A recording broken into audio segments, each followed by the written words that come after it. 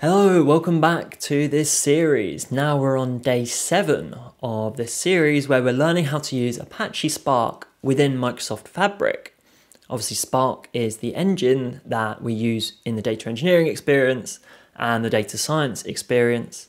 And today we're going to be starting to look at various data engineering kind of tasks, or at least how do we operate on data frames to perform really common actions. And this is what we're going to be looking at today. We're going to be reading some data into our data frame, viewing our data, exploring schemas, doing some column operations, adding new columns, removing columns, and that's what we're going to be doing today. So let's dive into it. As ever, the notebook is stored on GitHub, so make sure you go to github.com/learn Microsoft Fabric, link in the description. You can follow along with me here. So let's start by just getting some data into a data frame. As we've done many times before, we're using spark.read.csv. And again, this is using the property sales dataset, which I've stored in our Lakehouse files area. That dataset again is available on the GitHub, so you can go there to check that out. Okay, so now we have some data in our data frame. Let's just show that. So we can use a few different methods to visualize our data, and each of them have positives and negatives, I would say. The first way that we can look at our data in a data frame is with df.show. So it's just going to print out this kind of like textual based summary of what's in our data frame. And it's quite good because it tends to use space quite well. So you generally can see all of the columns unless you have lots and lots of columns, but for small data sets, it's useful. Another way you can view your data is by calling display and passing in the data frame that you want to visualize. And we've seen this before. It gives us this interactive view of our data. We can do some more fancy things like change the column widths. And we can also do ordering. So if I want to look at my data, what the highest sales price is, well, it's this one. You can also export this to CSV, JSON, XML, and you can also visualize your data as a chart. Not the best visualization. Hopefully we can create some better ones than that, but gives you a bit of a very quick overview of the data. So that's display. We can also call df.head, and this is just going to show us the first X number of rows. So I'm passing in 2. So in this case, what I'm doing is saying, okay, get me my data frame, and I just want the first 2 rows of that data frame. You can have millions and millions of rows in this data frame. I only want the first 2. And then you're passing that into the display function. So you're saying, okay, I want that fancy interactive table view, but I only want the first 2 rows. So that's what that's going to look like. Next up, I want to look at schemas, and right from one of the early videos, I explained the importance of schemas in Spark and in data frames.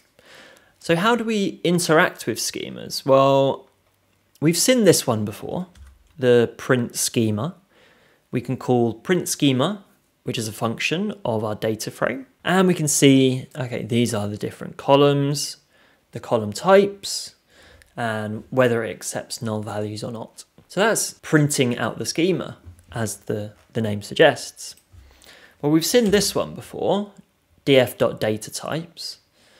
And we can explore just the data types, and it returns a list of tuples, and each tuple has the column name and the column type, which is useful. Again, we can use that in a variety of different ways, and sometimes it's good to know what the data type is of our columns, but it's not returning the full schema.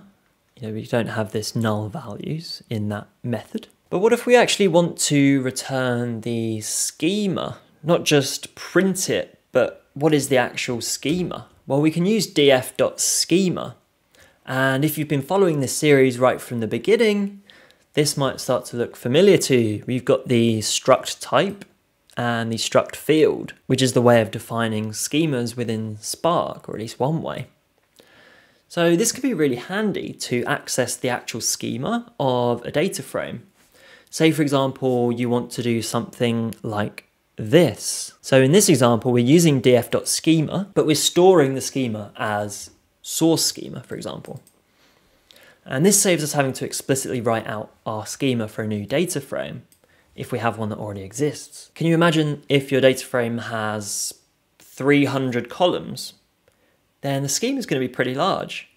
And so if we can just extract that schema, and maybe we want to create a new piece of data that uses that same schema, well, we can just call df.schema, and then when we're reading in a new file, we can just use the source schema, right? We can pass in schema equals source schema, and so the CSV file must conform to that schema. So that's a useful thing to know there. Next up, let's move into some column operations, and we can view which columns we have by calling df.columns, and here it's just going to return us a list of the column names. Next, let's look at, okay, how do we select just one column? Now, in our data set, we've got this column called type. So what I'm doing here is I'm calling select, and I'm passing in the column name that I want to return. Then I'm calling .show to print the results, basically, into this workbook, into this notebook. And one thing to note is if I just do type on this, let's just remove this for a second. So here you can see that it's returning a data frame. So we're selecting one column, but it's not returning a column type. It's giving us a data frame, which is useful because we can do data frame operations on it. So that's something to bear in mind with the select. Okay, we can also do things like renaming columns, which we've seen in the last video.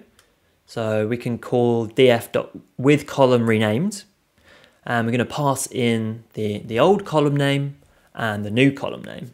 So we want to change it from address with a space to just address. And if we just run this cell, we can see that the column name here has changed, which is what we wanted to do. We can also pass in a list into this select statement.